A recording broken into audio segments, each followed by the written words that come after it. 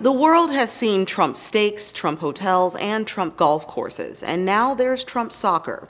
Well, kind of. An Israeli soccer team announced on social media it wants to be called Beitar Trump Jerusalem. The change is meant to honor President Donald Trump for moving the U.S. Embassy in Israel from Tel Aviv to Jerusalem.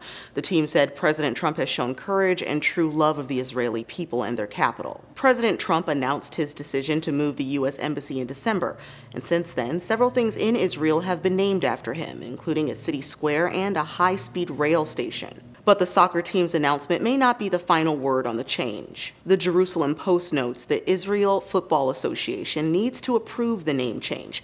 The outlet also notes the Trump name is trademarked in Israel, and the team reportedly hasn't received permission to use it.